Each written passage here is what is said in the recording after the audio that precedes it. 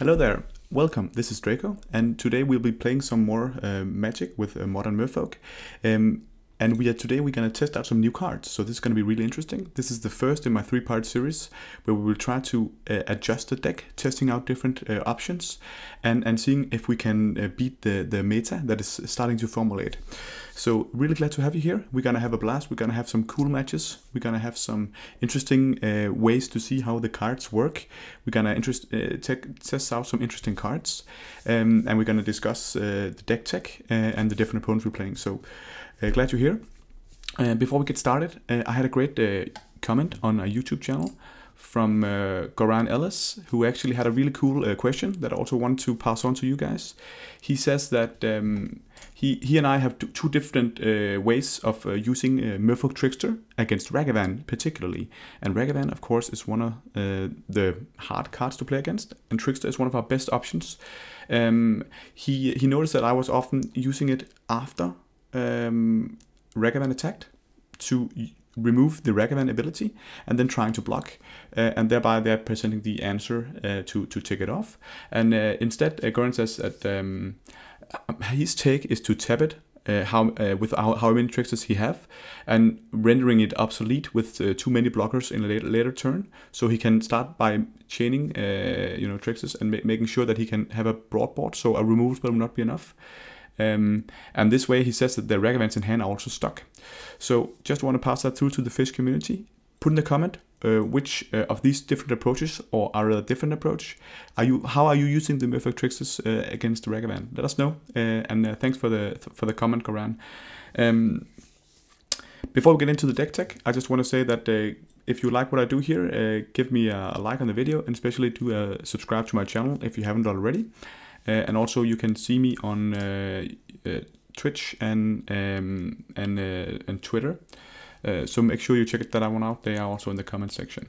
But let's get into the deck tech. Okay, so this is the deck we'll be running today. We got small changes. Of course, as many of you know, I normally run with 8 Seize effects and 8 Lords, and then a really tight deck. So we haven't changed the mana base. It's still the same, where we have double Otawara, and we have only 3 Glasspool Mimics, but then we have 22 lands total. We want to really be able to play our Otawaras when possible. We also have 4 Mutavaults, which are performing great, and are pressure points, especially with the 8 Lords. But some of the things we've changed around here is that we've cut down on the amount of Spreading Seas we have in the main deck. Now we're down to 2, and this is because Spreading Seas is not as potent at the moment. This gives us a couple of extra flex spots, and we put in a couple of Harbingers of the Tides. They are really good right now against Murktide.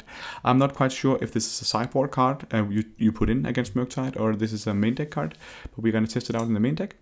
We also have another great tech we saw from someone playing in a live event using March of the Swirling Mist.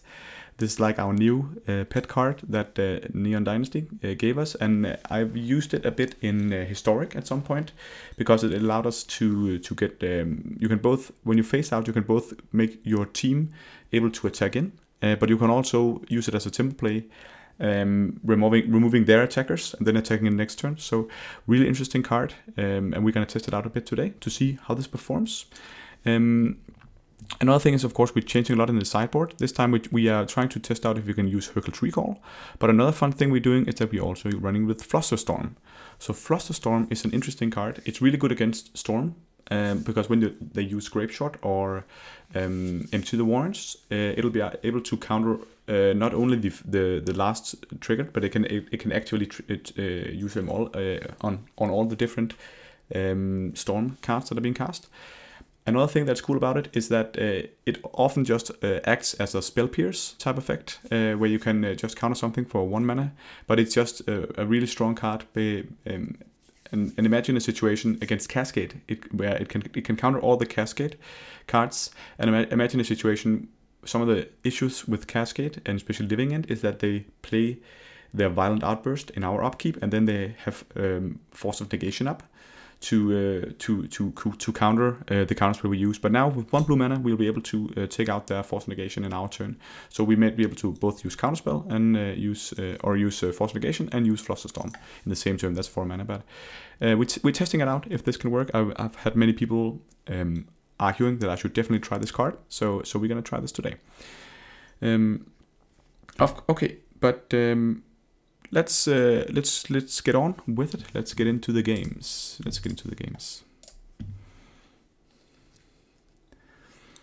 And I definitely see that there are some different matchups we need to be aware of now. The meta game is formulating a bit.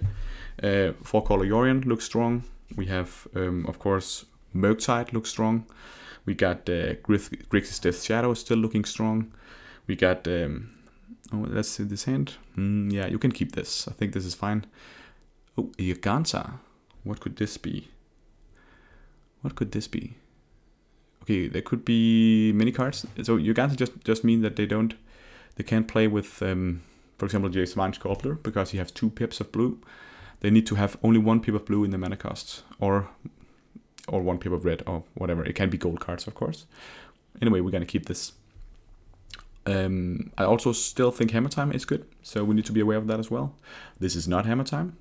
Blood Crypt into Ragavan. So our question from the intro from Goran immediately becomes relevant as we're talking Trickster and Ragavan. And let me know in the comments, what do you do? What would you do here? Here he actually hit an Ether Vial. That's not good. He can play that. We draw a Lord. And now the situation comes up here. So the way I do it is different than what Goran is saying. I like to get Ragavan to attack in. And let him do it now.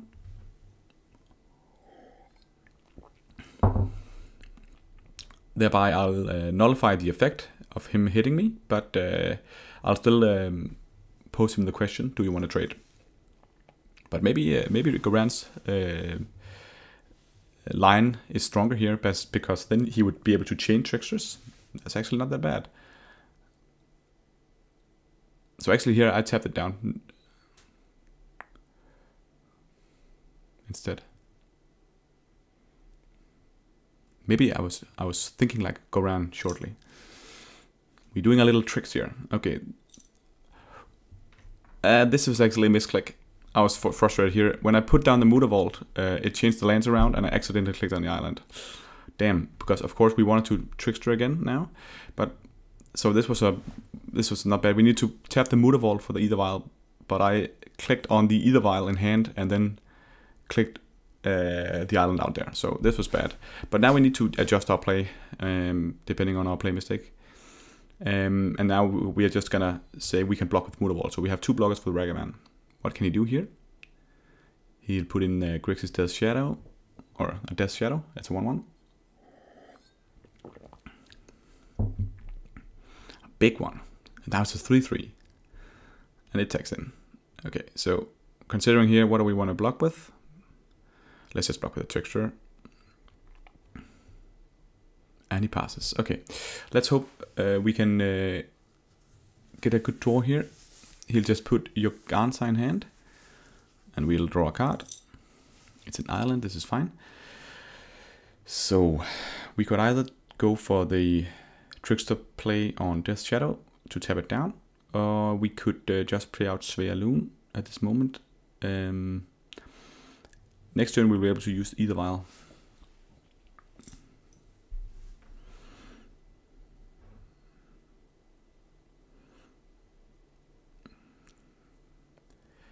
Okay, so we're going for the Trickster play. I think that's better because playing out Svealoon could be dangerous against Fatal Push. When they have a treasure token, they can just sack the treasure token. And now the Death Shadows are 5/5, we can get hit by a 5/5. So let's tip that down. And next turn we can make Svealoon indestructible, both with Muda Vault activation and an Ether Vial from Lord of Atlantis. Now he plays down Yoganta. So pretty vanilla 5/5. Of course, he can tap it for mana, but I don't think that's relevant against in that Grixis Death Shadow deck. It's not that relevant.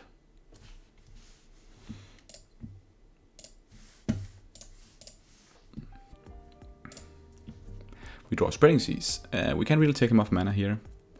One of the reasons why the Spreading Seas is a bit down at the moment is that many of these mid-range decks, they have so good mana. The Yunt deck can be bad with the mana, I know. So sometimes that could be good. So here we're just gonna go all in on Lords. I think that's a better play than Sverloon because we can hit him for lethal here, and hopefully he doesn't have anything. So I think that's the right play. So luckily our little mistake didn't cost us. Okay, so against Grixis Death Shadow, of course we want the Dismembers. They're good against Ragavan, and you can consider Dismembers as a yeah. I'm still considering it's the main deck card or a sideboard card, but I like them in this meta right now, or maybe they are even necessary for us to have something to interact with. I also see people playing Gutshots, so that could also be in consideration. We're considering also Flusterstorm, just because they have a lot of spells and just countering a spell with a 1 mana. But maybe that's too bad, not good enough. Harbingers is actually pretty... yeah, that's a consideration, but of course tapping down or bouncing Grixis Shadow could be relevant. March, I don't think they're that good here in this matchup. Maybe they are, maybe they're just too cute. I need the Flusterstorms and I need the Dismembers. Force Negation is too expensive to... It's too hard to throw 2 cards away against that. So let's test out Flusterstorm instead, also just to see, could Flusterstorm be good in this matchup? Ether Vials are less interesting because they'll just use Thoughtseize and stuff like that and outgrind us that way.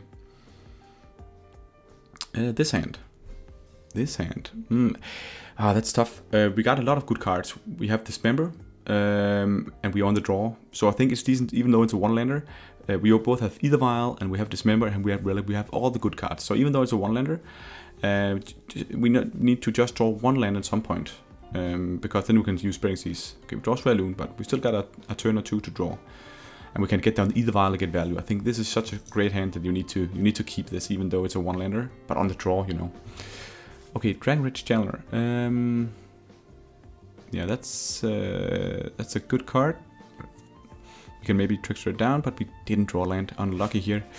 But we can throw down the Relic, and the Relic is a good answer to Dragon-Rich Channeler. It will just be a 1/1, even though it'll still generate value. Look how angry it is. It's a Rage Channeler. And now we're gonna see if we can trade with it. Or block it with the Tidechipper, because the Tidechipper is of course a 2/2. So we'll get that in from Ether Vial. And now Colligan's Command, that's a pretty big blowout. He gets to take off our Ether Vial, even though I think it was a good play to try to ambush it with the 2/2 here. And we didn't even draw a land now, so we need to crack this, and we don't find a land. So this is like 4 draws without a land. So that is pretty rough. And he got to take off our Ether Vial. That's another reason why the Ether Vials might be bad in this matchup, because they have post-board 3 Colligan's Command. I think that's a noteworthy thing. They'll slide it in because it can just kill off a creature. They always get a 2/1. Now they even can dispute our 2/2. So I think now it's looking so bad. We drew a Harbinger, so we're not in this game pretty good. He plays Expressive Iteration.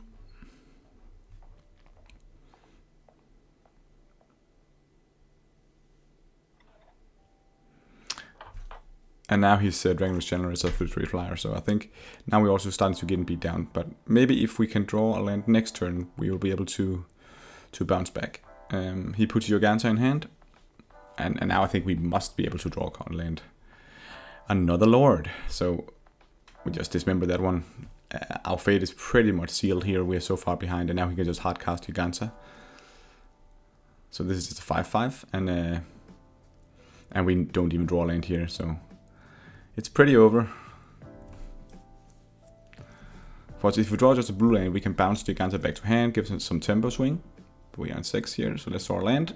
No land. This is like against all the odds. Not being able to draw lands in, was it like 8 cards, 7 cards in a row without drawing 1 land. And let's take it all the way. Let's get the last card. Let's see if we can draw here. And no, we offered. Okay, so 1-1. On the play, does anything change on the play? I think on the play we rather want our Ether Vials, even though we got them here, but just to be able to play faster down. And then Brazen Borrower to bounce the Gata when he plays it. Could be decent.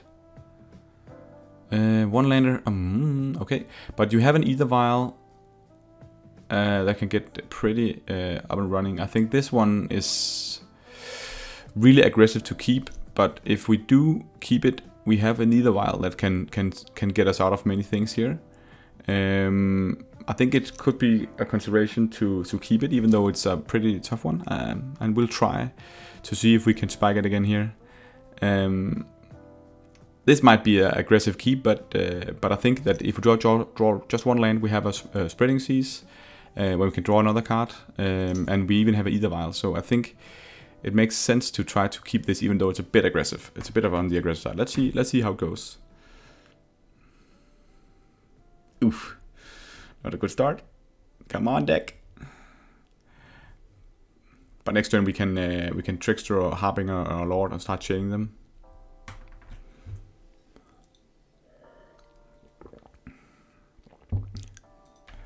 Thoughtseize. Yeah, let's get this Tide Shaper in. It's again a 2/2 because we don't want him to take the Tide Shaper at this moment.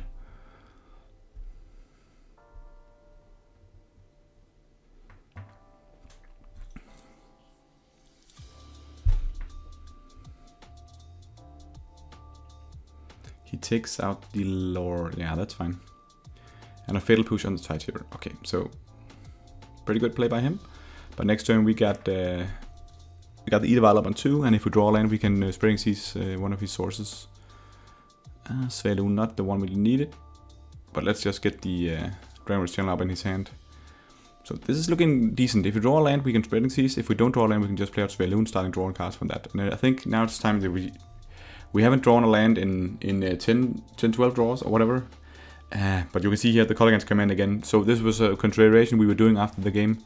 Drawing a Dismember here, so we can't really draw lands, and him having Colligan's command to take out all the Vials. I think maybe, because if we take in the relics are decent, because when he Colligan's command them, you can crack them, and then still get another card, and then that's not too bad. I can even draw a lucky the Dismember, so the Draco's Channel will now be pretty dangerous for us, as it'll get Delirium here. And we draw land. Whoa! We did it. Now it's kind of late to do it. Of course, we need to... and what we do here is try to, instead of taking one of his lands out, because we can't really take him off mana, we just change the Mutavault into a blue source so we can Trickster next turn. I think that's the correct play. And the Trickster against Draco's Channel is really strong, so... Let's see if we got one more trick up our sleeve. These 3 cards in hand. I think... He takes Express Radiation. Yeah, that's fine. So, next turn we can Trickster. And he didn't find any Grixis Death Shadow or Death Shadows. So I think it's okay. But we might as well get the Svaloon down now. Oh, does he have the counterspell? Yeah. And this turn, of course, I think when he has mana up, maybe the better play would have been just to Trickster and block. But I think considering we were pretty far behind, getting a value engine up and running could be strong here. And next turn we can also, if we draw land, we can double play. I think that's also one reason why I want to do that here.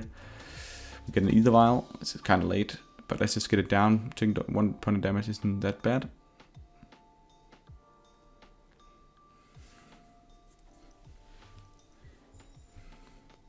And Draco's Channel, considering here tapping it pre-combat, but I still think we need to see if we can get it off the board. But he has 6 cards in hand, so he must have a removal spell at this point. Maybe he doesn't. Yeah, he does. And I think from this little testing, I think the correct sideboard strategy against Grixis Death Shadow, because of the Colligan's command at the moment. I think we take out the Ether Vials and we take in the relics. Yeah. Something like Kira would be great in this matchup.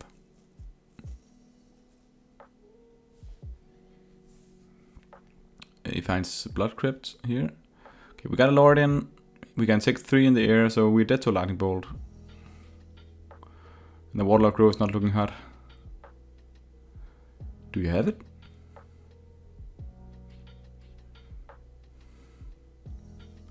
Engineer for 2, that's also pretty good. So that means that actually they'll take out, if you use it, it'll take out the Spreading Seas, making Mutavault into a creature land again. We can get this up on 2 now. See what happens. A Lord, okay. We need to find a Trickster for the Dragonless Channeler, or something that can interact with the Dragonless Channeler, because it's lethal next turn. So I think we need to crack the Warlock Grove to see if we can get lucky, but we might as well attack first. We can also just do it in his turn, but it's not doing good. I think we need to take the chance and get the info. The Spreading Seas could also be a play. So we just let's Spreading Seas the Warlock Grove instead. It'll give us a card anyways. Ooh, yeah, not what we needed. We needed to find the... We could only draw 1 card no matter what we did here. If we cracked it first and found an island, or found a yeah, I think maybe we said we should have cracked it first, because if we found a land we would be able to play it. Okay, so we're down in the first game. Okay, we're back, round 2. This was of course unfortunate game loss due to some pretty bad hands that didn't really pan out. But we're back. Let's see if we can do more testing here. And we get a decent hand with a turn 1 Ether Vial into what could be a turn 2 Adept or a Titanium, depending on what you have. We're still excited about seeing if we can get some testing of the new cards here. And he plays Den of Bugbear. Okay. This could mean different things, but he plays a Soulscar Mage. So this is a pretty cool deck that Natural Rhythmic is playing. He's playing this one red deck that counts on prowess a lot, and in that deck actually they have a lot of good ways of taking off our creatures. So I think here, if we wanted to see if we can deny him a bit of mana and see if we can draw a 3rd land source, I think it's good to start with playing the Spreading Seas on the Bugbear, and he plays a Dragonless Channeler into attacking with Soulscar Mage. But he's afraid here. He's afraid of us putting in the Adept, which we could do. But let's instead of cheating it in. So well played by him. We hope we could have ambushed it, but well played by him. And here we just choose to use it in our turn instead of putting it in. It's better to see if we can deny him mana. But he plays another mountain and he attacks in. So this is where we should start considering using the Harbinger to bounce. Of course, he could have a burn spell. He can't really get anything big on the Dragonless Channeler, so he's probably going to kill the one. Yeah, and he uses Lava Dart. Oh, that's interesting, because Lava Dart, yes, that'll give 2 prowess triggers. So now we're going to put in the Harbinger and bounce the Soulscar Mage. And he needs to flash back the Lava Dart to kill off the Titanium. And then he won't be able to play his... yeah, he will be able to play his Soulscar Mage again, but he'll lose some tempo here.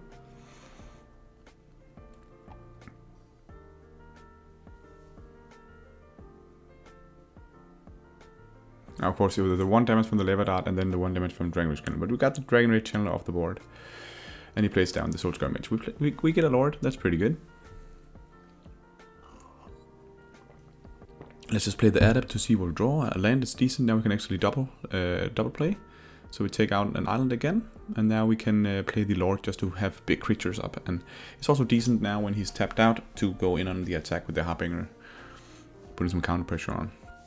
The Harbinger is some of the new tech we want to test out to see if this is good in the meta, and here they proved really nice. One of the great things about Harbinger is that being able to do it at instant speed with Ether Vial is just crazy strong. He go with a Channeler and a Bobble. Reckless Impulse. So they're really going deep and he actually gets Delirium here. Mr. Rhythmic, you have Delirium, sir.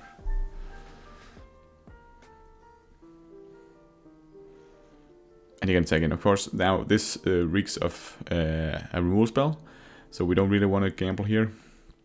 He uses Lava Dart on the Lord.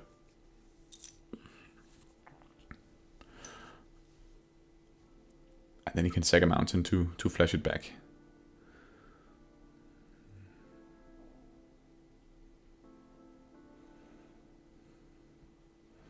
Yeah, and then we take 4 damage, so that's pretty good.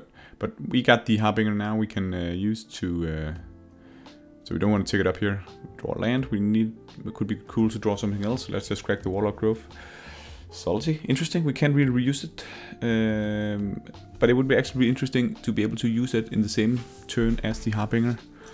So we don't really have an attack here because he has a 3-3 and we don't have any Lord, so let's just... start by just passing here. And he used the lightning bolt in his main phase. I think it's on the Tide Shaper, yeah. Okay, that happens. Now the Dragon Race Channeler has Delirium, so he's putting a good amount of pressure on now. But we do have the Harbinger in hand, and next turn we can also Subtlety. And look here, he actually is tapped out of red mana, so the card we bounce won't be able to be replayed this turn, which means that our Subtlety will look really strong next turn. Okay, let's bounce this, get off, and then we take 2 damage. Going down to 15. Here's only 2 cards in hand, and we have a Subtlety up now. And we need to stay on 2 because of added draw. And now we got the March of the Swirling Mist, so we get to test some cards finally. And I hope this is a good service for you guys, so we can test these cards out. And you can get some more information if you want to use them in this mesa right now. So he plays the Dragon Race Channeler, and now of course we play the Subtlety. Great value. He puts it on the bottom. Get away. And now he can... unfortunately he has a Lightning Bolt and he can kill it off and attack in with double Soulscar Mage. And we don't really have blocks here. We could consider double blocking, which would mean that he can only... He's out of mana, so he might only be able to kill off 1. So we're considering here, should we double block one of them? Or should we just wait? We do have the Swirling Mist, but I think it's good just to start trading off here. And we might as well just block with everything. He might have something like something to cast here, but let's just block everything. He can only kill off 1 of the creatures. Only 1 card in hand. So we should be able to have 2 cards after this.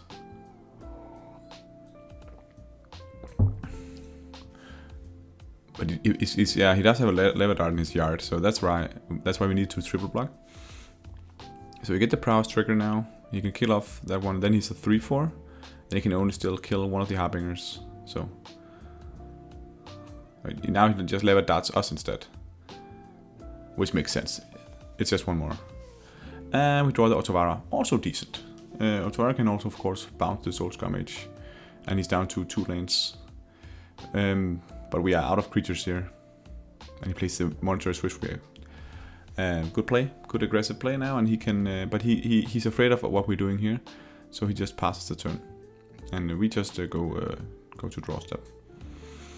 Isavile, not that hot. Actually, kind of interesting now. We can't really attack either, so let's just pass here. Reckless Impulse is good. It gets him 2 cards he can play, but it's Crash Through and Soulscar Mage. Okay, Crash Through. Yeah, so that's pretty good. And now he has 2 3s coming in. So this is where we just bounce the Soulscar Mage. The good thing about this play is he didn't hit a land, so he can't replay the Soulscar Mage this turn. And I much rather want him to have that stuck in hand than the Monster Switchblade that he can play next turn. And great draw. Now we can copy the Harbinger and bounce the Haster to hand, and then attacking for 2. So now, of course, he can play. Metamorph was a good play because now he can both play both the creatures, or he can even play one of them and now he plays 2 Soulscar Mage. So he drew 1 Soulscar Mage, and he lost the Crash Through. So okay, let's see what we draw here. now we got 2 Ether Vials, so we can get one of them up on 1 and one stays on 2 still, if we draw Ether Vial. Or if we draw. But we get decent attacks here. 2 2/2s coming in. He goes down to 7 because of the Lord. And now we can use our March as a tempo play. Because he'll probably put in the Swift Spear, go for attacks. Now he crashed through. Let's let him just go all in, and then we can phase them out. And phasing is really interesting ability. It works that they don't get removed from game, but it counts as they are not there, so they can't. They're not gonna attack us. And he goes to begin combat, and he can attack in. And he actually only attacks in with 1. It's interesting, but I think still we need to use March now. Let's see what we do here. But it works that then in our turn they are not there. They're simply phased out. So in our turn, we can hit back for lethal, and he's tapped out now. So we can just select them, and it actually works rather non-intuitively when you use this card. So beware of that. Then you need to click cast because you choose not to exile any cards. Normally you can decrease the cost of the card by discarding blue spells. So you need to first choose the amount of creatures you want to use it on, and then you click cast right after. It's a bit weird, but this is decent. We get to just get to get the sense of still had all of these with the added play into a lethal attack. So there the March was decent, and I think in this matchup it could be in general pretty good. Because it's a race, and it's a big swing in the race that you can just phase out 3 creatures. Notice that they got grayed out of it. It was pretty weird. So they got sent on a lonely march somewhere. Okay, relics. Yeah, of course they have lava darts. They have Dragon Race Channeler, so relics could be a consideration. I do like Brazen Borrows because they go all in on the prowess triggers, getting the Soulscar Mage all the way up to being a big one. And in that situation, I think bouncing it could be good. And I think relics is also worth it because of the lava darts.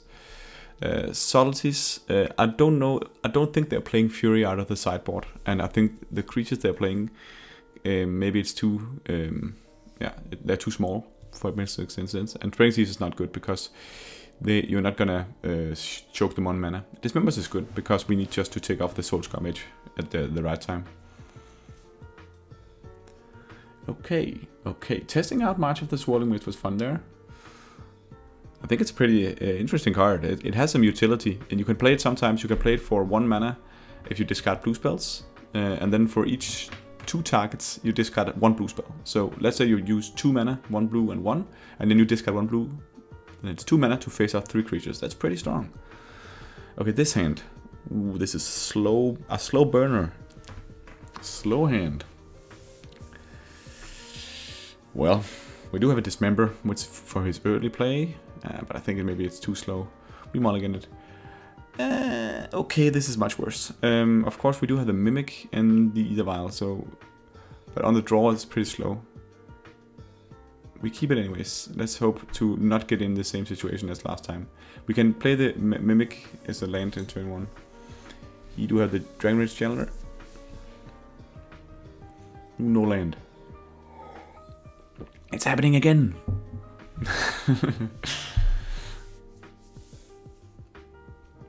I think the first hand was just too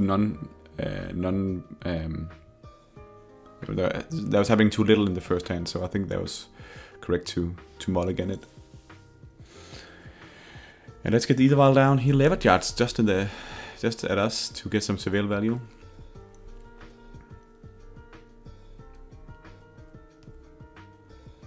And again, aggressive here, aggressive.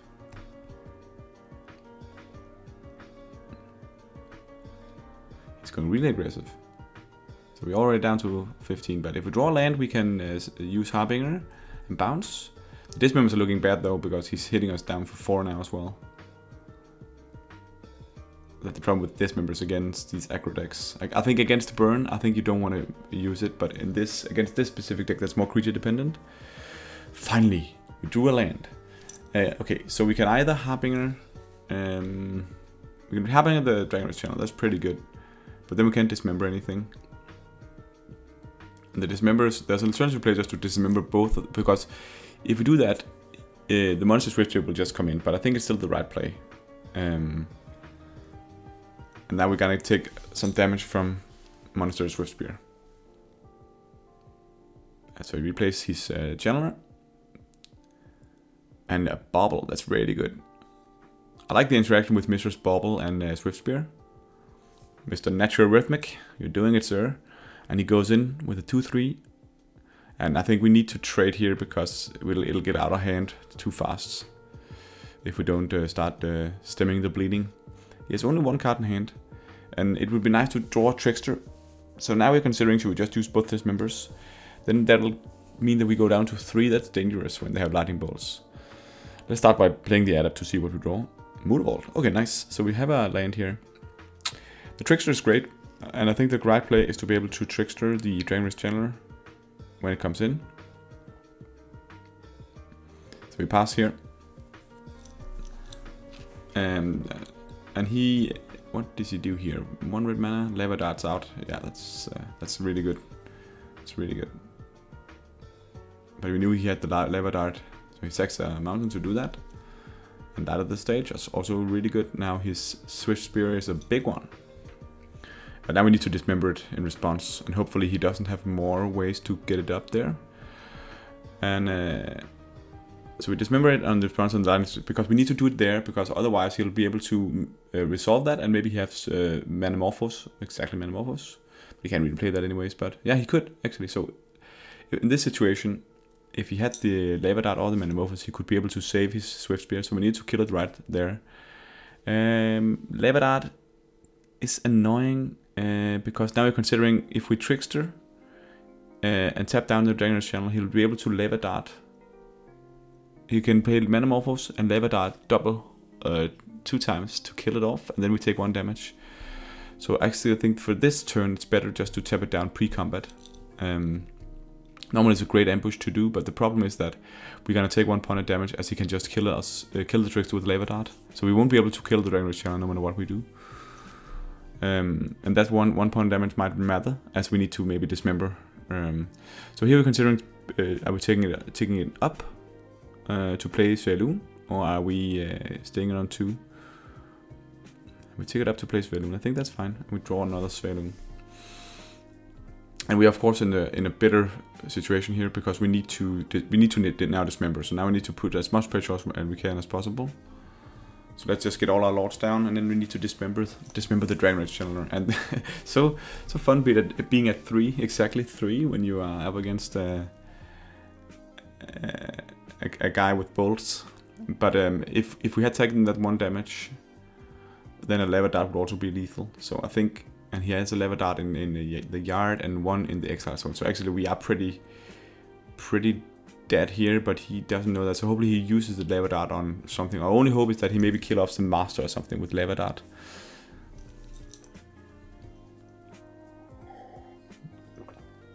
So we are pretty screwed. It's not good. And now we kill off the Dragon's Channel so it doesn't get any value. But you can see here now he can Lava Dart us, and he can Lava Dart us. The only hope we had is that he didn't see that line, but of course he can see the line. He is a burn deck, and he can burn us. So this is not good. You saw it, bro. Nice Lava Darting. I don't think, I don't know if we could have played this differently this game. I think we were just stall a mana early. And is there anything we want to change for the sideboard? Difficult to say. I think it looks decent. Okay, let's take this hand. This one is a good one. Now we have this early interaction with this member. We have a Tide Shaper. I like that hand. And we don't want to play down the Tide Shaper yet. And instead of playing the Otawara, I think it's cooler just to play the Manamo. If we draw a lot of lands, Otawara could be cool later on. Dragon's Channel, let's just get you, sir, are not a member of this crew anymore. You're dismembered. But notice here, actually, it's been a really tight game and long game. We can take him off mountain, that's cool. And we actually suddenly are running out of time. Pretty crazy. It's been some really intense matches and a lot of different decisions. And normally I never run out of time when playing. Only like when you're playing, you know, Vintage Cube or something like that. So we need to play a bit fast. Let's get the Svelun down. But 4 minutes and 13 seconds. We need to step up the game here and play pretty fast. So he got 2 creatures here coming in, and we don't want to block here because it's definite that he has removal or burn spells to take us out here. So we're both under pressure from him. We are 9. We are under pressure to get everything up and running. 3 minutes and 50 seconds. This is tight. Let's get the draw in. Okay, Svelun, pretty good draw. Relic can be used against the Levenarts. Maybe not that interesting right now. What do we do here? I think it's correct to get down the Ether Vial, and then we can just bounce with Otavara to stem the bleeding a bit. We need to be able to push in damage so we can kill him fast. Sometimes, you know, you need to play on the clock, right? So he goes in, he doesn't do anything, and he passes the turn. So we wanted to make him use prowess triggers and then bounce. So now we just bounce it instead. So you can replay it. That's pretty good. What do we draw here? Another Otavara. Yeah. So let's get the relic down. Getting to exile. We got another bounce effect in us, and he can leave it at us. In response. 2 minutes, 50 seconds. I'm getting stressed out just from watching the replay here. And Svelun goes in. Okay. So we still got the Otavara bounce. 2 minutes, 38. He plays the Dragon Race Channeler. He has 4 cards in hand. This is a lot. And he comes in here. I need just to stem the bleeding. But next turn we can either vial in the Master and attack with Mutavault. That's pretty strong. But he has 2 creatures here. So let's see what we draw. Dismember. Scary cards to have. I think we just attack in with Svelun to see what we draw. Okay, a land is not good. Okay, so let's just play down the Ether Vial. We need to dismember something here, but we have the Minamo to be able to untap Svelun, so that could be our winning play. He goes in here. We can trickster in Master. We can activate Mutavault. This is a power play. And we can untap Svelun with Minamo. He lightning bolts now. He doesn't have the mana for the ward, so he does make a big play here, play mistake here. So 135. What's happening? Are we actually getting something back in this? We can win on the swim back. We actually forgot to untap with Minamo, but it doesn't really matter. We got the lethal swing back here. So 1 minute, 30 seconds. Yeah, we are. Let's just attack him with 2 creatures here. Then we can attack. We can untap with Minamo. Now we also have a Mutavault on the swing back, and so we can eat up the monster. And we're on 4. That's pretty decent. Pretty crazy fast, so I didn't get to untap, but now we're on 41 seconds. He just passes. So it looks like we're actually somewhat doing it here. And 3 HP, we need to just push in damage. So let's activate both our Mutavaults. He's on 3. We have a lot of lethal creatures, so let's just attack in. 21 seconds. Do we have anything? I think we got this, maybe. He plugs in, but that's still lethal. And he plays Kozilek's Return, which is insane. This means that he deals 2 damage to each creature, and that also is because the Master then dies, it kills off all the Mutavaults. Oh, what a crazy game. And of course we were out of time. We won't be able to come back from it. I think we even had a chance afterwards, but we were out of time. Unfortunate chain of events, but you need to pay attention to the play clock. I was just you know, we were using a lot of time considering all the different plays in this matchup and counting their cards in the graveyard and finding out the new cards like Harbinger and especially March, which can be tricky to figure out. So that's how it is. Let's get into round 3. Round 3, Artem Go. So we owe 0 testing the new cards. Not a good thing, but let's see if we can bounce back here. He cycles Street Wraith ×2, and he plays down a Blood Crypt and a Ragavan and a Bubble. Ragavan is back. And now we draw the Ether Vial. So this is the consideration again, and I think this is an interesting one. Are we getting hit by the Ragavan to be able to play the Ether Vial, letting it hit us? Or do we need to play down the blocker in Tidechipper? I think in this situation, the Tidechipper would just easily be you know, killed off by a removal spell. So I think we need to get down the Vial, and I think typically it's correct to get the Vial down. Otherwise, the Ragavan just makes the Vial sit in hand, and the Vials is a great play. So it's it looks like it's Grixis. It is Grixis Death Shadow since they have Street Wraith, and now we have Thoughtseize. Are you taking our March of the Swirling Mist? Maybe take our March.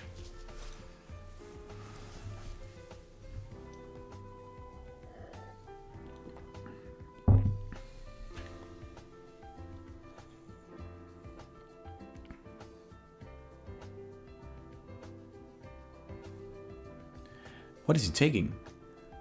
Oh, I think he got the master of the Trident, and then he plays his Death Shadow. It's a 5/5. Oh god.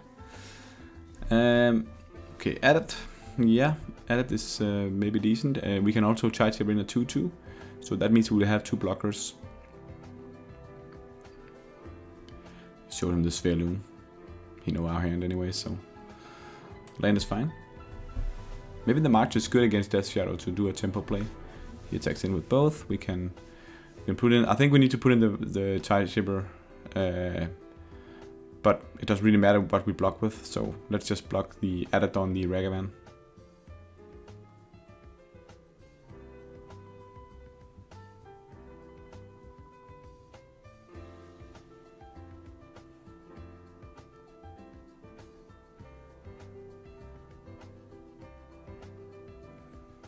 Plays Kroxa. Oh, Kroxa. That's a good card. And we're just going to discard March. I don't think it's going to be relevant here. And we need the creatures. Next turn we can both Sveloon and the Lord. So that's not bad. And he's on 6 HP. So he's also burning his lights here in both ends here. So we play down Sveloon. And he used Drown the Lock. Oh, that's unfortunate. But now we really can't attack because he might have, if he has like anything, we will be able to. We need to be able to block the Death Shadow now. He could have Dress Down, for example, then it's a lethal creature.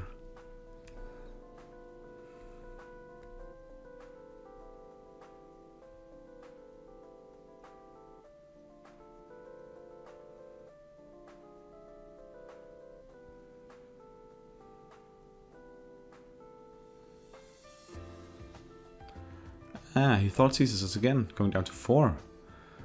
Only 1 card in hand. So I think that maybe now it's time that we... he can't really attack us either. We have lethal here, but... So the gamble is here, do we take the damage, hope he doesn't have a Dress Down? Or Teemo Battle Rage, or do we Chump Block? Chump Blocking is like... that doesn't work in Teemo Battle Rage, because that'll also give him the Double Strike. But we need both our creatures to be lethal if he has a blocker. So... I think in this situation, I think it's better to take the damage and hope that he doesn't have... But he can also just have a Lightning Bolt, so... If he has a Lightning Bolt, that would be bad for us, because then we die if we don't block, and if we block, he'll just kill off the Lord, and we won't have lethal. So we're dead to a Lightning Bolt no matter what we do. So I think we should take it and hopefully say, you don't have a Lightning Bolt. And he didn't, so he let us win it. Side game. One funny thing about our matchup against Grixis Death Shadow, and I've been thinking about this a lot, is that since they're burning themselves so much, and one of our primary features that we can actually win it, go in for damage, you know, like doing like a loads amount of damage as a surprise attack, is that we actually sometimes just could be able to just blow them out really fast. So, okay, we need dismembers against them. Because of the Ragavan. Solemnities are good against Kroxa, but I don't think they're good against the Death Shadow. Basin Borrower is good for the tempo play. Considering Flusterstorm, March, which cards I'm considering here. I also think Spring Seas is still fine because they have a great greedy mana base. Okay, we have the Salty on hand actually. So let's see what goes on here. This is a classical Lord hand, and this could work if we can chain the Lords together. He goes in for the Ragavan play. And this hand is so bad against Ragavan, but we do have the Subtlety. And this has actually been a discussion point a lot. Is it worth giving them a 2-for-1 on the 1-drop? But just this 1-drop in particular is just a special kind of 1-drop, right? And he puts it on the bottom. So I know this is aggressive, but that Ragavan would have run away with the game, and him finding like a Sverloon, imagine he found that one on top. You know, they have natural island, so he can play a turn 2 Sverloon if he were lucky. That we can't let happen.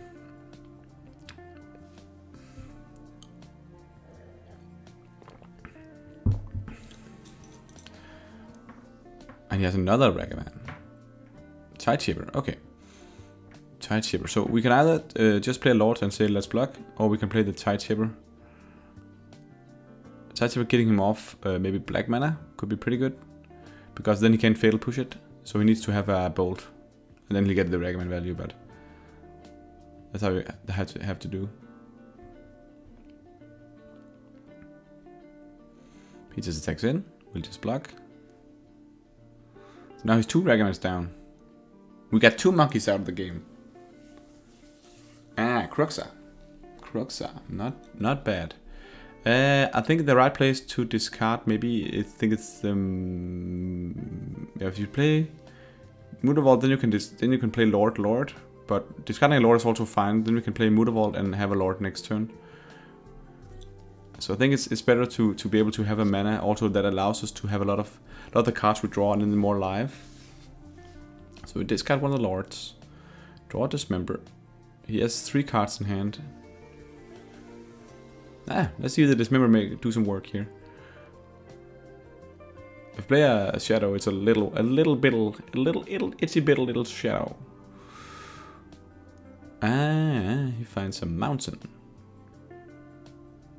Then it doesn't seem like he has the Shadow. Kolaghan's Command. That's a good play. And we can't do anything about it. That's a 2-for-1. Spreading Seas is decent. We can take him off black mana. And of course we tap the Cavern. If we draw a land, we can attack with Mutavault. We didn't draw a land, but we did draw a Brazen Borrow. We can't play that, unfortunately. But we can play the Petty Theft. MTGO goes for the Expressive Iteration. You can express your iteration all you want, sir. Let's do that.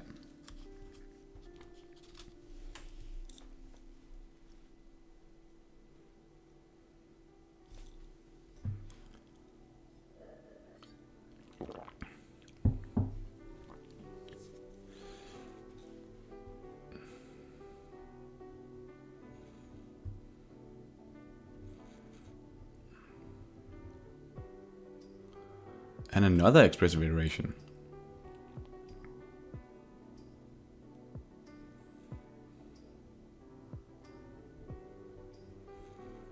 This time he won't be able to play the land though, so that one just goes to the yeah, just gets exiled. Okay, Trickster is fine.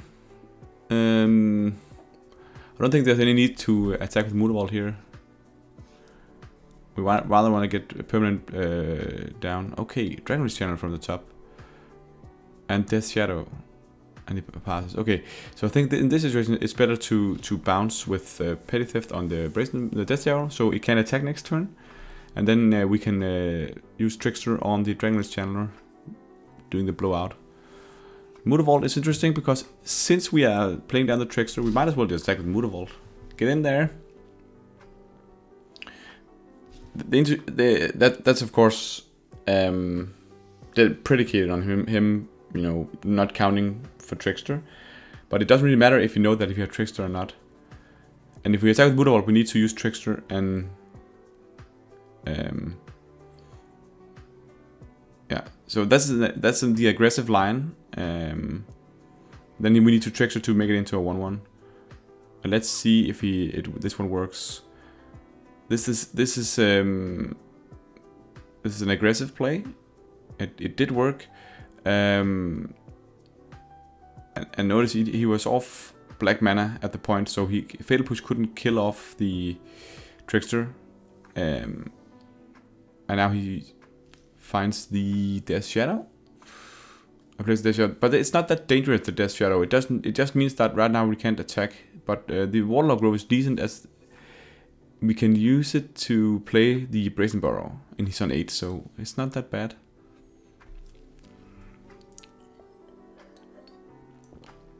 I think Brazen Burrow is a nice value card, and I don't think it's bad in this meta game right now. I even think you can consider main deck for Brazen Burrow. There's a lot of grindy matchups, but he did have the Unholy Heat. Okay, Glasspool Mimic.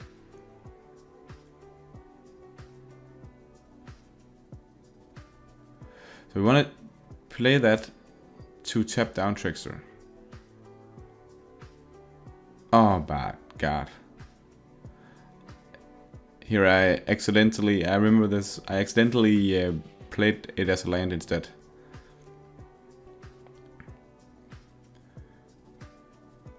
This is rough because you can't undo after you played a land. It was just me having a fat finger, so I just clicked. I accidentally played down the land instead. Not that good here, but he's still on 8. So let's use the mana now. We need to just do what we can here, so we find a land. It's not good. That was pretty rough because the idea was to tap down the Death Shadow, being able to attack in with Mutavault and Trickster. And now we can use Drown the Lock. It's not good.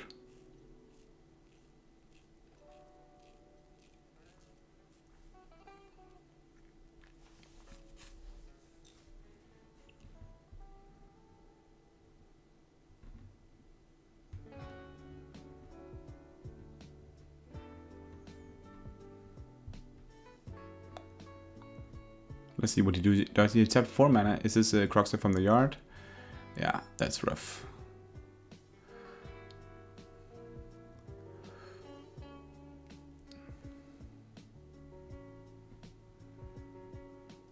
But notice that he did have the Drown the Lock, so he could have countered the Glasspool Mimic if he played it.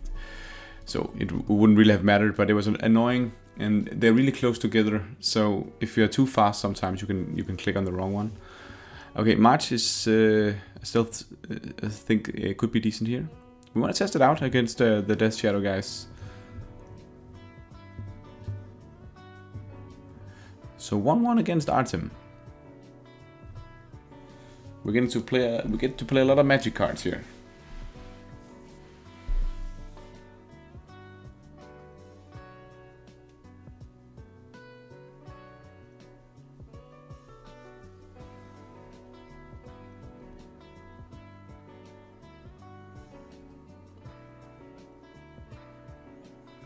He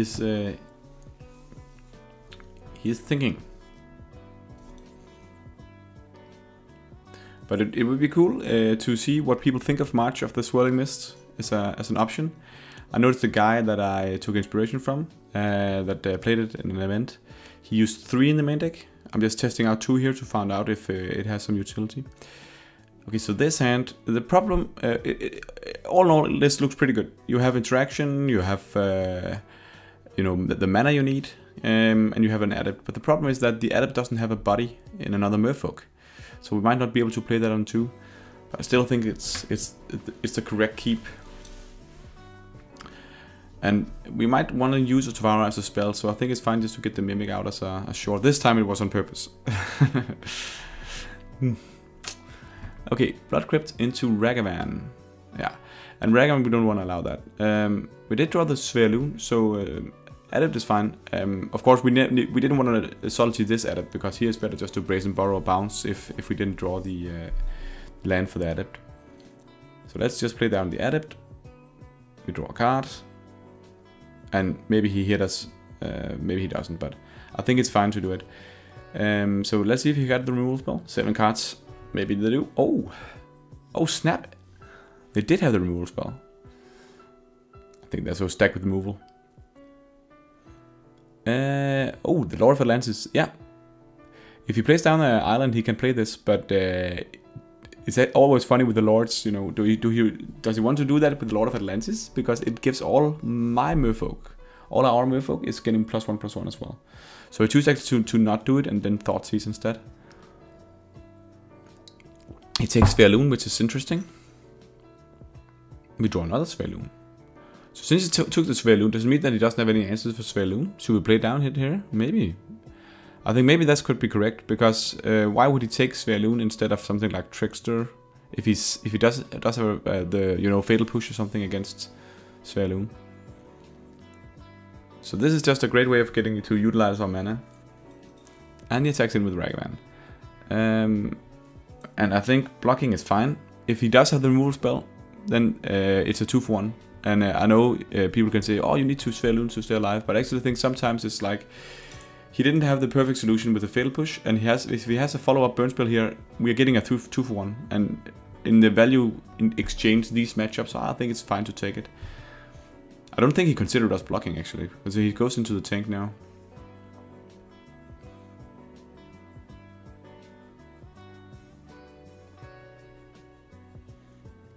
So we need to find a way to kill it off now. Maybe he has Cuddlegun's command, then it's still decent.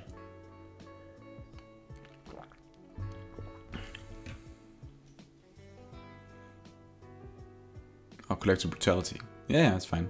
So it's a 2-for-1 for us. And he uses the entire turn on this as well, so I'm not complaining here. Kevin is interesting. This means that we can keep the Otavara in hand, and we can play Kevin saying Merfolk, and then we just pass. So we have Salty up. He knows we have Salty, but we also have Brazen Borrower and Trickster. So we're looking decent here. I think this is pretty good. After a couple of bad starting matches, I think we could be looking to come back here. And in the end step, let's just get the Brazen Borrower down to beat him down. He's only 2 cards. And this is just a great 3-1 flyer, right? Now we draw the edit, that's great. But let's start by attacking in. Ooh, nothing. That's great. Okay, so he knows we have the subtlety. So let's just start boarding out.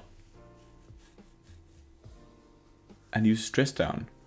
And this is interesting, because he uses stress down, which means that our adept won't draw a card, but it also means that we have a chance here to do something with the subtlety. This is a consideration, because if we evoke subtlety, it'll go into play as a 3-3. I think that's actually pretty good. Having a 3-3 flyer is in 1 card, and then we have so much. A flyer is really good in this matchup. So this is where we actually just say let's get a 3-3 flyer, and then we have 6 power flying in the air. This might be crazy, but I do believe that they don't have that much against flying. Assaults can be a big problem for them. They do have the Dragon Rage channel though, but we have the Otavara to bounce it.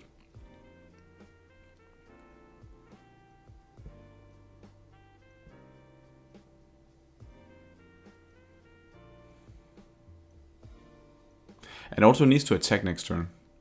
Oh, yeah, Dismember could also work. So let's just dismember that one. Drown the Luck? No. We could also attack in with Mutavault now. This is 10 damage. So this is looking rough for him. These 2 cards, they need to be really good. Otherwise we got this game.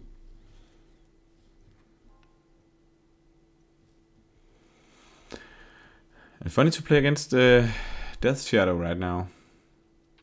It's not our worst matchup. I think Yunt is worse. Junt is worse. Oh, Colgan's Command.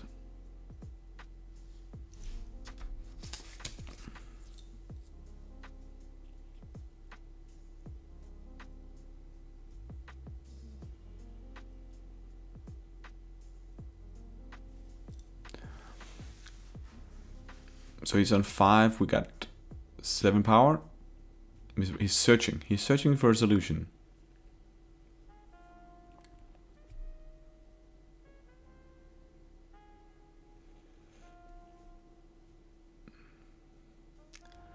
And I think actually in this situation it needs to be something like, you know, if you can find a lightning bolt for the subtlety, he will stay alive for one more turn.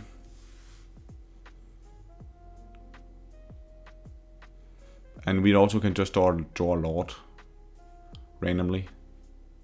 And we just check here, we have 7 Lords in the deck still.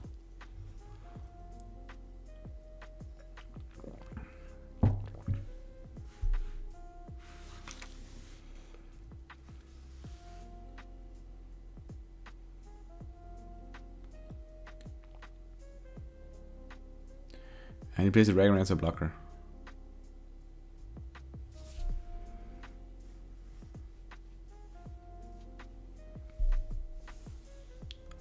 And an 8/8 Death Shadow, so that's pretty good. Okay, and we draw March. That's pretty funny. It's not a Lord, but it will allow us to march his 2 creatures here. So we can attack in for lethal. He has 1 red mana. So he might be able to kill off the Adept, which means that maybe it's better to do it now if he has the removal spell. Consideration is just doing it in his upkeep instead, and then we can hit him in for 3 in the air with Subtlety. I think that's actually better because let's say you have the Lightning Bolt, then he'll just kill the Subtlety when we attack with that alone, and then we can in our turn march, and then we have 4 power, and we draw a Lord. We'll be able to do something here, but pretty rough spot here. The March was decent because it's a good tempo swing here actually. So let's just attack with the Subtlety, see if he has the removal. No Bolt or no Unholy Heat or anything. No, he goes to 2, and now we can just pass and then Swirling Mist him. So it's in his before his next upkeep. You need to be aware of this. So, do we do an upkeep? Yeah, let's do an upkeep. So now we just, we need to tap, choose both these creatures. You notice here, you click OK, and then you need to say, I'll cast it. I'll not use any tricks to that. And then these 2 guys, you are faced out. You're grayed out. You're all gray. That's all fine. So 2 cards in hand, 4 minutes. These guys are gone for an entire round. We have 3 lethal creatures. He needs to handle with 2 cards. I don't know how that is possible.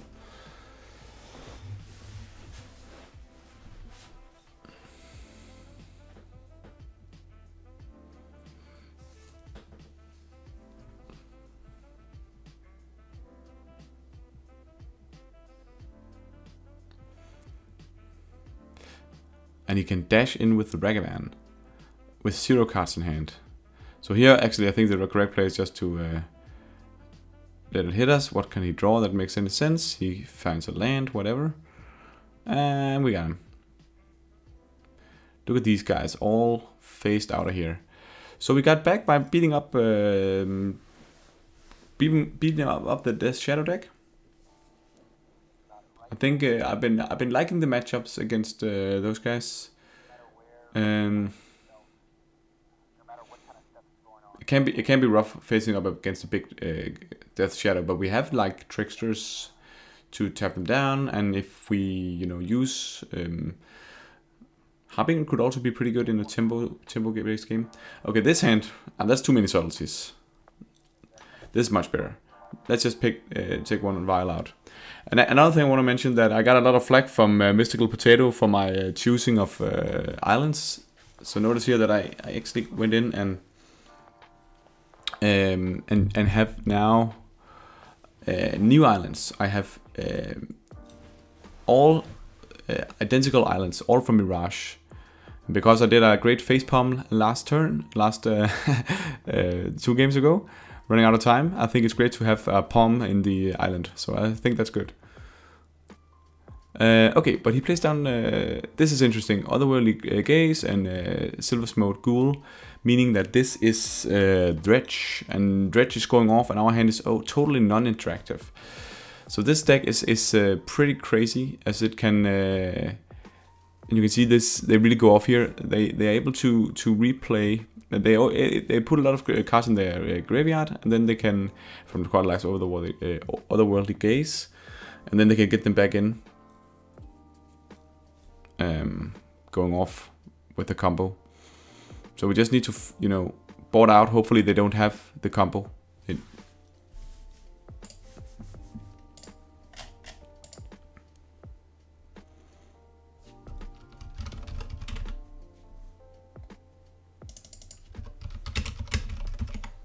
They use City of Brass. I like City of Brass.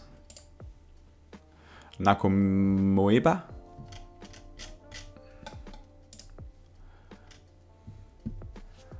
You can see we can really block this because it just comes back. The Silver Smoke Ghoul. He can get those 3 life really easy from cards like Thrilling Discovery and all sorts of other looting effects. There's the Thrilling Discovery. So you discard 2 cards and you draw 3 cards and you gain 2 life. As here, and then you get his priced Amalgam into the yard.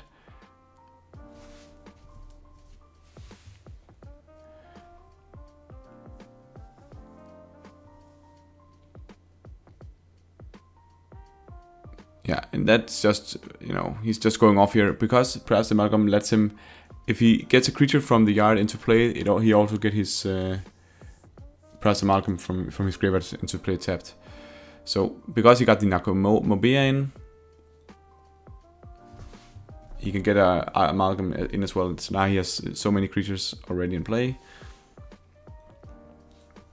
Because he can dredge the Nakomoeba into his yard, and then it goes to play, and then the Amalgam also goes into play. So when he dredge, and the Nakomoeba and the prize Amalgam both get in the yard. Let's see, now I just attacking for 1,000,000 creatures here. And we don't really have that many good blocks. We just put in the Lord and need to trade off a lot of things here. This way we still stay alive, but it's not looking hot.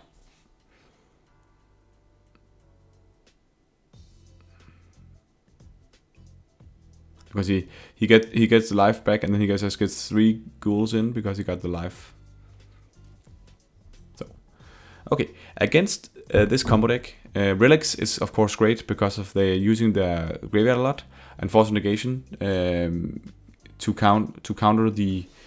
I think it's important to counter something like a important discard spell from the yard. Flusterstorm is also decent just to again counter the combo cards. If they can't get the graveyard filled, they can't start dredging. So the initial cards that like Otherworldly Gaze that they use, it's pretty cool to Force of Negation them, because it'll also mean that they will be exiled, so he can't use it from the yard with flashback.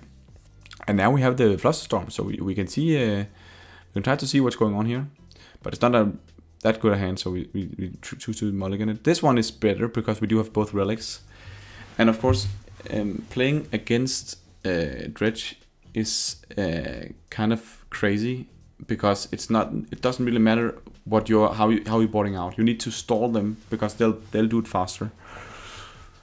Gemstone Mine is an important land for them, so it might be relevant to take it off the Tideshaper, but I think it's actually better to be ready to crack the yard with the relic. You can't really tap out with the relic because maybe he just fills up his yard, and we need to be able just to use relic at the right moment. Now it puts down another Gemstone Mine. Okay, and again, with this situation, we also want to hold up Flusterstorm for the combo pieces. So even though it would be nice to be able to play the Tideshaper with a mana up for Flusterstorm and for a relic, we can't do it since we don't have more than 1 blue mana. So we're just waiting. We're just waiting here. It's always like a weird game against Dredge, right? Because it becomes an entirely different matchup where it's not about tempo anymore. It's about making sure that they don't go off. Because at some point, if they go off, we can't do anything about it. We need to be aware of this. So we're looking good. We have the relic. They can't really start doing anything crazy like that. And at some point, we'll just get a bit of pressure in. But notice he discarded for hand size, and he got the Nakomueba in the yard. Luckily, we can just relic it. And now we have Force Negation as well.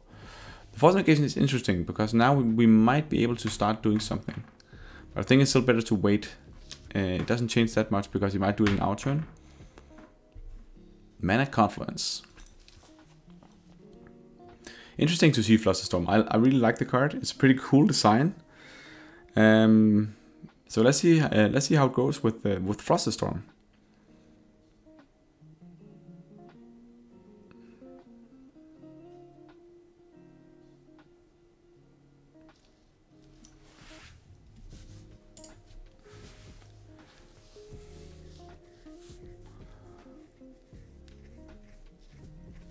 And he starts going off now. Okay, so he'll play the...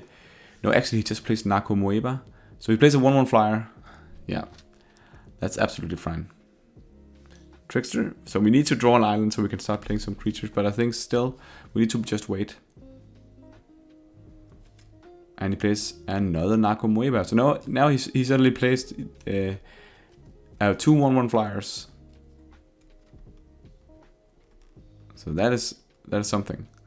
And play a Lord. I think now we need to maybe consider doing something. But again, we're not really getting beaten down hard from 2 1/1 flyers. So, and now he plays Otherworld Gaze. So now we need to act here. I think this one we need to get out of the way. No, actually we can just relic in response. So, but now the Dark Blast comes in. So that's one of the cards we need to be aware of, because that has dredge. So let's start exiling cards from the yard.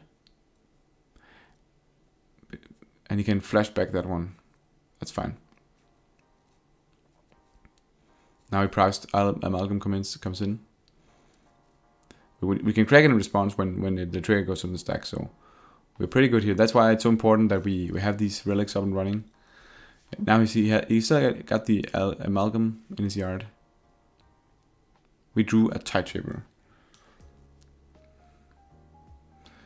So now we start saying let's get something on the board. We have double Force Negation up, and we have the relics are still doing work here. So now we take off the Gemstone Mine and get a Tide Shaper. We need to start building our board a bit. The two dudes, the two flying, what look like it's like jellyfish, is coming in. And he can use Ancient Grudge on our... This is a great card because it has flashbacks, so he'll be able to use it on both our relics. That's why the Force Negation is insane here, because it not only does it take him off the Ancient Grudge kill on the relic, it also means that he will have he won't be able to flash it back, because a Force Negation does the exile. So nice force here, and we can take him off of another mana. And it's fine that he has his Mana Confluence and the City of Brass. Those things, it really ticks up for him now. He's on 11, taking a lot of damage from that. And he plays Prismatic Ending on Relic. We can't do anything about this. We can counter it. We can force it, actually. So I think that's pretty good. Let's just do that. The relics are just, game winners against him. And we're just going to go all in on protecting it.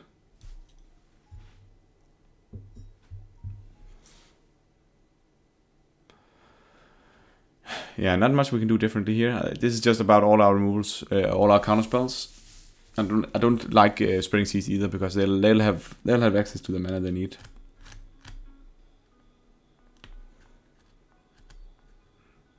Okay, we do have the relic again, so good. Again, a good hand.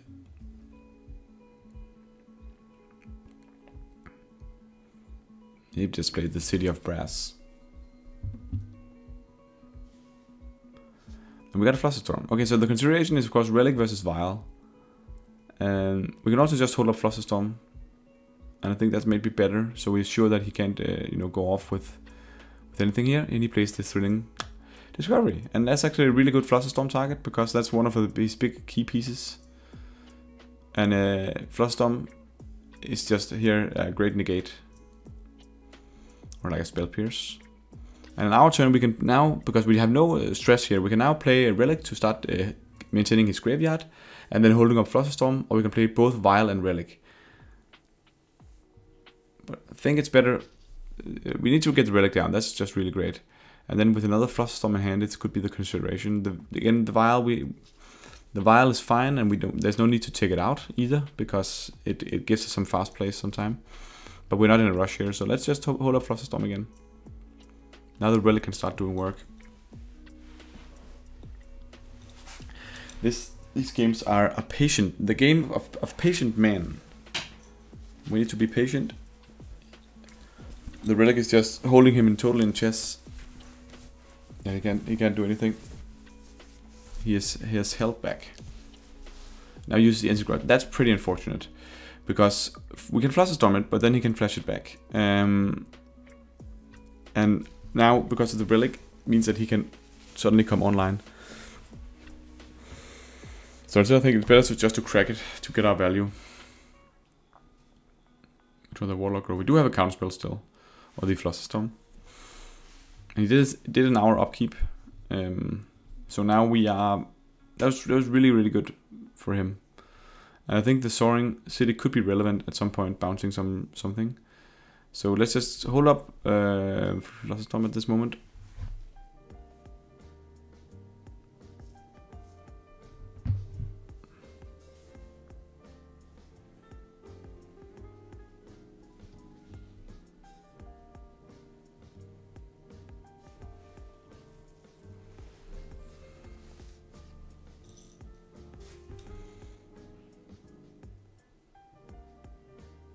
Now he plays Otherworldly Gaze.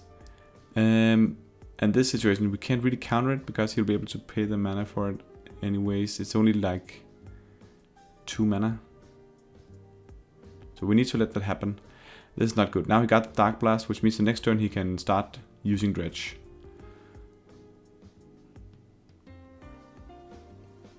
So we are under pressure here. We play out this Svaloon, still holding up Flusterstorm.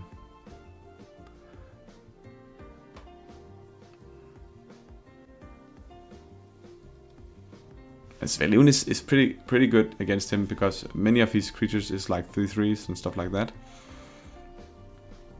And they don't have any removal spell in these decks.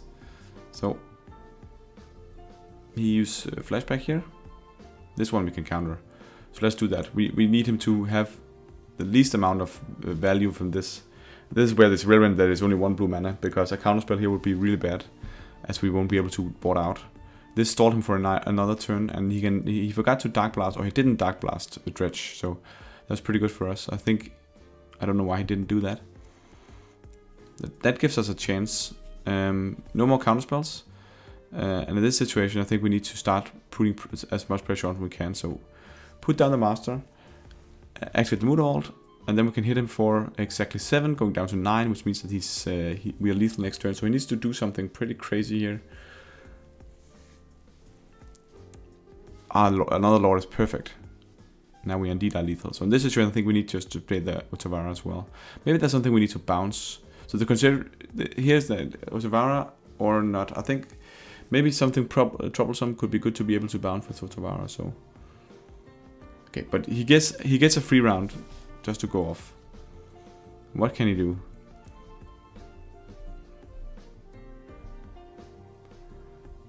You can see they do a lot of stuff. But that's tapped. But he goes up to 17. Okay, Tideshipper is interesting, because this means that we can go to be unblockable.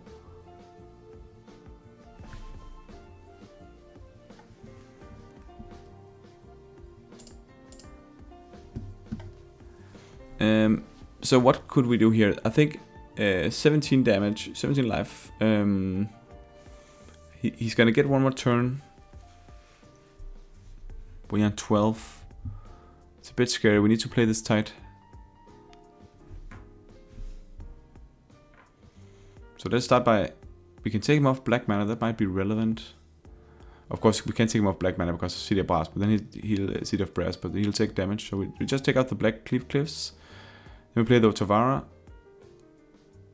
as a land here. And now we can actually... then we can play the Master, but we can also consider just attacking in. And then we have the bounce effect up. This means that he takes... Yeah, the Master is decent as an attacker as well, even though we didn't play the other Master. Because it's not unblockable, but he needs to block with the Nakumobea. That's fine, let's get that off the ground. And now he's on 10. So we're looking good to kill him next turn. If he can't go off, combo off. I'm considering again this Otavara, should we play it or not? Let's just play it down. I don't think this is going to be relevant anymore. Yeah. So now he starts stretching. And he can otherworldly gaze, so this is just scary. He can use conflagrate. That's one of the things they can do, but we are on 11, so it's not a catastrophe. We do have a blocker for Amalgam, but I think it's fine just to take it here. This one, he can't really use that one, so let's just take it going down to 8. I don't think that's the way he can kill us from the conflagrate. He can't cast that one, so he just passes here. He didn't go off, that was great. And we drew the Glasspool Mimic, but we do have the Lord as well, so let's just play the Lord down. Activate the Motor Wall, now we're all in. We just get all in, and he lets us win the game. So we managed to beat Dredge. And we are 2-2 in the league. 2-2 in the league. Last game. Last game of this league here, and I think it was interesting to play against Dredge. Flusterstorm, which we tested out, was a good counterspell, but it could just as easily have been a spell pierce in this situation. So if people have budget considerations, that's one for you. But there's different things that's really good about the Flusterstorm. Also against storm decks, it'll be really strong. This hand against, he is blue, white, red Geist. That's his name, but it doesn't know if this is also his deck. It might not be. You can't normally trust their names. For example, Draujan, which is my name, actually means Dragon Hunter, but I'm actually not in reality a Dragon Hunter. I'm just a dude playing Magic cards, so you can't always trust it. Turn 1 Evil, that's great. Let's see what he got. Ooh, Yawgmoth. Young Wolf and Yawgmoth. This is one of the tough matchups. Okay, Tidetip is interesting. It gives us another line. We can try to get him off green, and the Tidetip is a much better blocker against Young Wolf than Adept. And yeah, then you would be using the Adept's, you know, Merfolk, you can say, but then again we'll either while next turn. So I think it's actually better to get the Tidetip down. Maybe we can do something by keeping him off green and now having a good blocker for the Young Wolf. And he plays another Young Wolf. A very young one.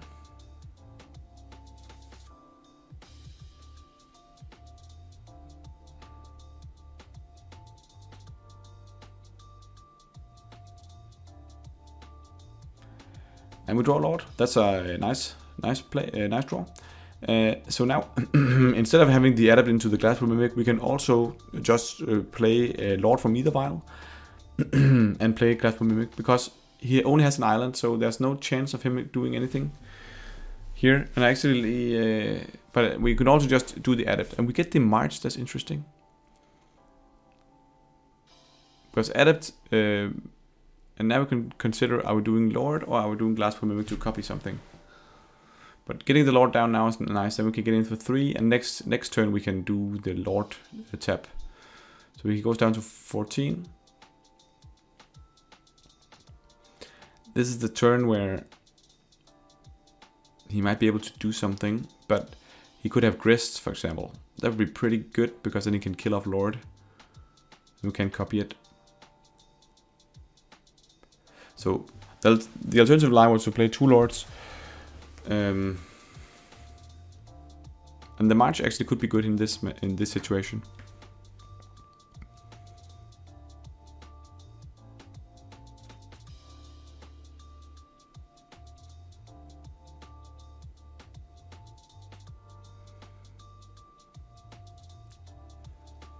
Okay, he's in the tank. He's thinking. He plays a Verdant Catacomb.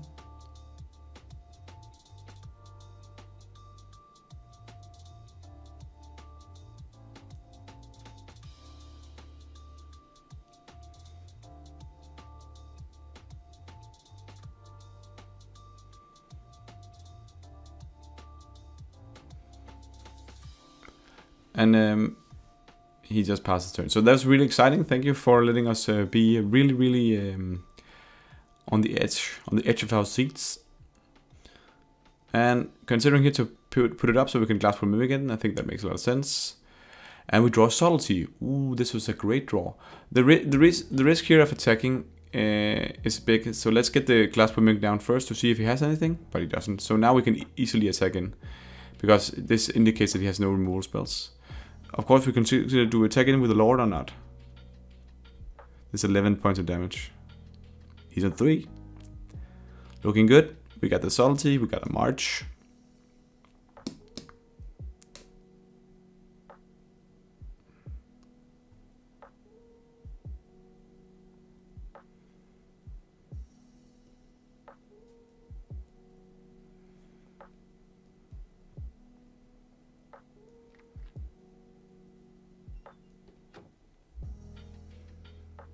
And he plays Court of Calling. Can't do anything about that.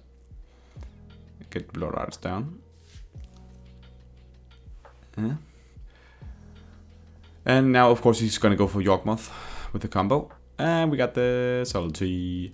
The March would also be fine here. So Subtlety is pretty decent. The problem with Subtlety is that they also have the, as you can see, the other cards to tutor up creatures for, which are spells, so we can counter those. Relics are good because it works against Undying. Considering if March is good, I think March could be decent. Spreading Seas is also a consideration to cutting, but many situations you need to be able to get through unblockable with the Lords, and the Spreading Seas gives you another couple of ways to do that. So maybe the March is not that hard. I mean, we could cut maybe just 1 Spreading Sea, so we have 1 extra effect. And we need the Dismembers for Yawgmoth. We need the Subtleties for Yawgmoth as well.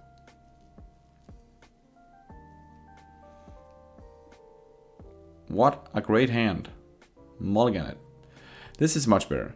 In the starting hand, I think Spreading Seas is good to just get back. Let's just take that one. And we can start by just playing a Relic.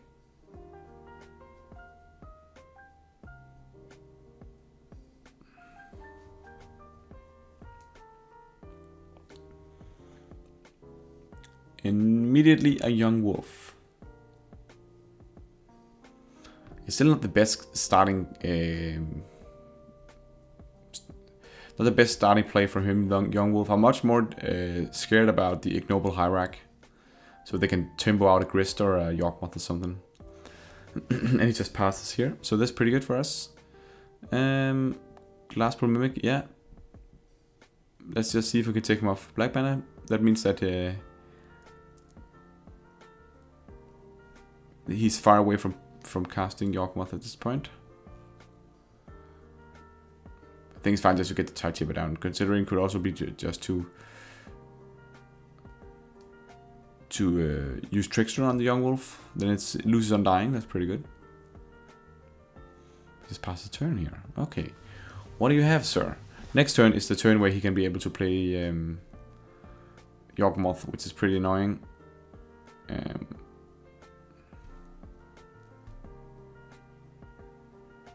So we're taking. Let him see if he wanna do something. So we could be looking at a Yawgmoth here, and we can't really do that much about it. We can of course use Trickster in response. I think it's better maybe just to get the Vial down, because we do have the Relic.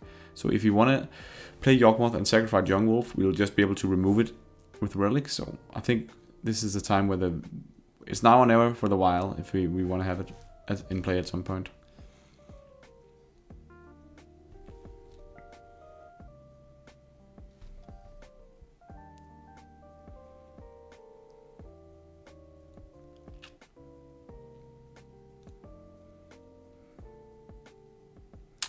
He convokes for 1. Maybe finding another Young Wolf? Or maybe an Ignoble Hierarch. Yeah, that makes a lot more sense. And we got our Relic value up and running.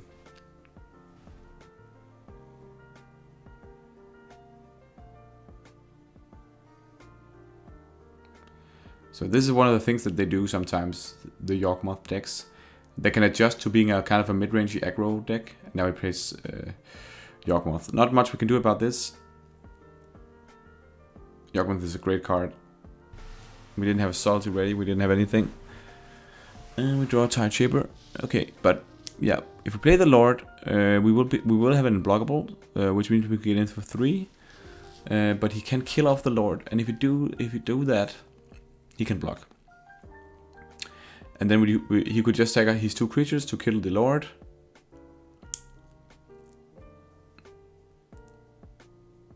So that's the consideration here. And if we do that, he might just sack his Ignoble Hierarch, his Young Wolf, and yeah, we can make his Young Wolf not coming back, but it will still not be that interesting. So I think it's better to maybe use Trickster on the Yawgmoth at some point in his turn. And the next turn we are able to vial in the Master.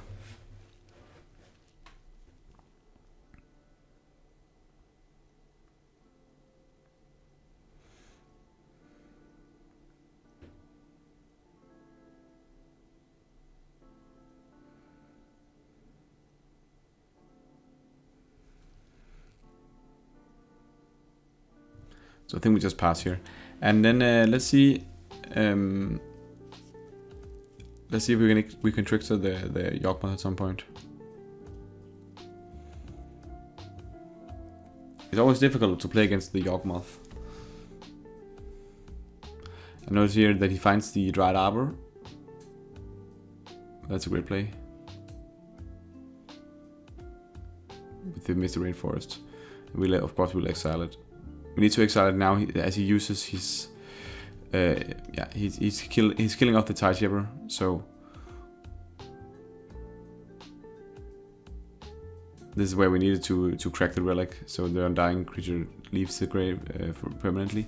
Not that great, because if we have one more Young Wolf, he can start going off here.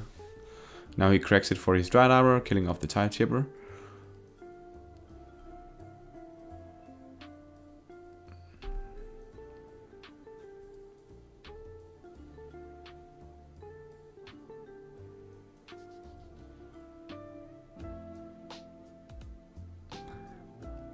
And the consideration is that we needed to trickster. I think we need to put some pressure on now. The Rouse Messengers are now considering to trickster now, as we might as well get the trickster, and this is not looking good. And it doesn't really matter that much because he won't do it anyways. He don't really do that much against it. But the Yawgmoth is going off now, and we can't do anything to stop it. So we need to draw Dismember.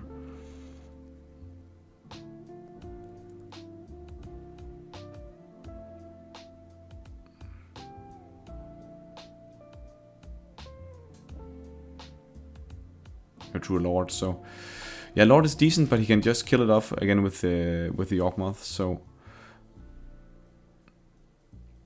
we'll start by playing down the Tide Shaper, taking his off one of his manas. We can actually take the we can't take the peatland because he have Water Root, so he can just sack in response. Now I can play the Lord, and he might as well just be able to kill it, but we need to do something here to try to develop our board. And if he tries to go for that line, we do have the extra Lord in hand. We can vial in. So I think this is the right play to start see if we can build up our board. And and we gotta get him down so the effect takes him, you know, so it's costly to sacrifice the creatures.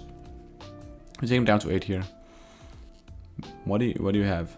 The problem is that if he finds the combo, now he has the Giraffe Messenger, so if he finds the combo with the cutthroat-ish creature. Now we got a Young Wolf. That's a lot of things he can sack. Now I think he had the Convoke. So even though we were starting to beat down, Court of Calling, yeah, not good. But see, now with Court of Calling he can find the winning last piece of his combo with the Blood Artist, and this means that he can now sack all his creatures and kill us off, or just, you know, sack our Undying Wolf. It'll just go back and forth between the graveyard until we're dead, and he gets alive every time. So well played by him. We were 1 turn away from killing, and he had the Court of Calling. That was how I hoped that he didn't, because our creatures were getting too big to be able to handle. So 1-1 in the final one. Let's see if we can get a good finish on this first of 3 test runs I'm doing. Testing different cards for the new meta here. This is a good hand. We have not a great hand, but it's chaining Adept, which can be fine here. He plays a Bird's Paras. That's a good start for him. Also nice to start with a Mana Dork. 2 lands, that's maybe not the things we needed to draw.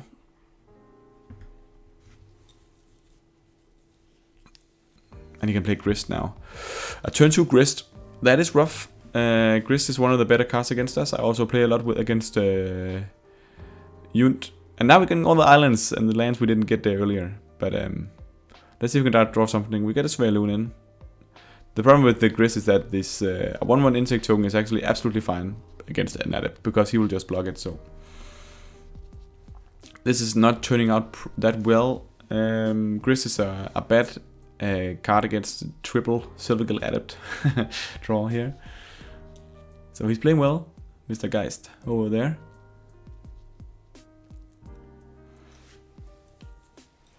So we need to, if we can draw a Lord here, that would be pretty good. Then we can kill off the Grist. So yet again, a Lord is our best draw. One of the reasons why I like having 8 Lords is that I often find myself saying that statement. And we do a Dismember. This is not the card for Dismember. This is not the matchup for Dismember. Yeah, this is not the situation on the board for Dismember here. So I don't think we have anything else we can do.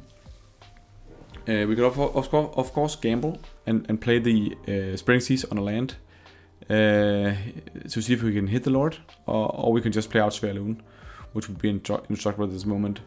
But if he just able to kill off 1 Adept from any kind, then he can use Grist to kill it. So it's also kind of dangerous, but it is somewhat protected. And the Yawgmoth decks, they don't run that much removal.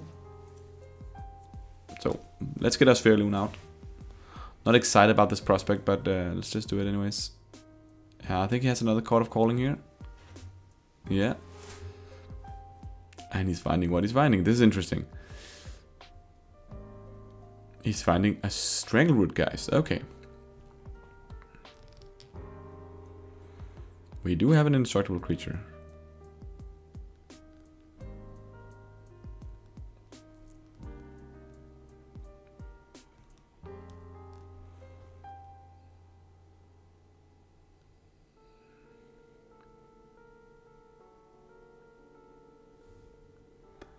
Okay, Wall of Roots. Wall of Roots.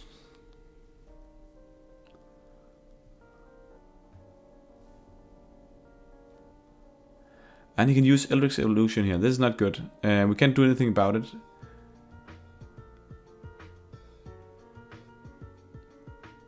So he gets the Young Wolf back in because of Undying trigger. And then he can find Giraffe Messenger. It's X+2 of the creature's sacrifice. So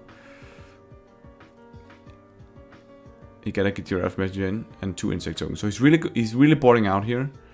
Strong mid-range play here, and we don't have any good targets for the Dismember. Everything has to Undying, so we can't do anything like that. We do have the Soaring City, and we drew another land. That's not exciting. Let's get him off the peatland at this moment. He won't be able to sacrifice it here, so now we got an island on his side. And we didn't need to draw an island there, or an Oboro. But we do have this Otawara activation up, which could be relevant. The attack from Swaylun is just really not that good. And we kind of need the blocker at this moment. This is where Lord would be amazing. But so I think we're considering here, should we attack with Swaylun just to get the card draw? It's a free card draw. But I think it's better to stay back. And we do that, we can play a land, and then we can play Otawara. So this is lining up. And use Thoughtseize. That's pretty unfortunate. So yeah, we have two kind of bad cards. The Adept is not really doing work, and the Dismember is not being able to be used here. So, but let's see what he chooses.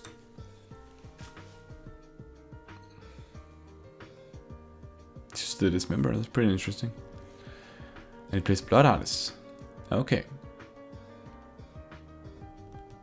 So that was actually a pretty good play by him. Getting the... Now he uses Grist and sacrifice a creature. And when he does do this, he want to kill off the Adept. It has Ward 1, he pays the Ward 1. And now we can consider to Otawara the Blood Artist now. Because he wanna start attacking in. Now that he can replay the Blood Artists. But his alpha here is strong, so... I don't think we can block with Silvergate at it. We will be too far away from getting anything up and running. So we go down to 7. We draw on Merfolk, that's of course fine. And then Trickster is a pretty cool draw. So now we can Tideshaper the other Blooming Marsh, which means that we won't get him off black though, but... So we can still play the Blood Artist next turn. And we can of course attack since we're on 7. But he now played the Blood Artist, but we can of course use Trickster on it. So luckily he can attack in, and then we can use it when he attacks, so we can cheat him a bit here. But he uses now Grist to sacrifice, and I don't think we are able to wait here and take the extra point of damage from when he sacrifices with Grist. So we need to tap the Blood Artist down, and this is looking good for him. He can kill off our Tideshaper. Play the War Tracker.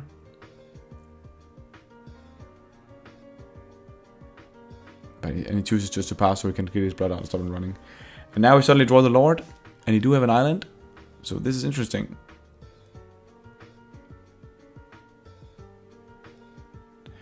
It's not lethal though. It's only 13, so but we can kill Grist, so let's just do that. And we draw the Trickster. This is a really interesting situation now.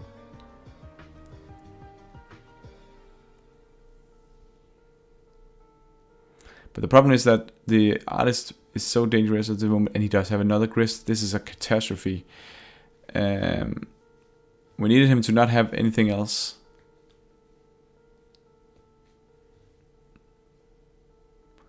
And then because of this, we need to, when he uses this Grist, we can't take any more damage, so we need to tap the Blood Artist down.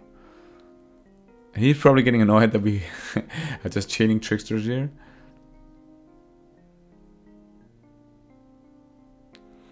But let's see if we can draw something here.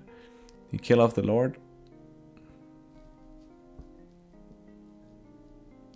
If we can draw a Lord here, but he can attack now, and he will attack now. And this is a tough one because we can survive, but we need to trade off our entire board.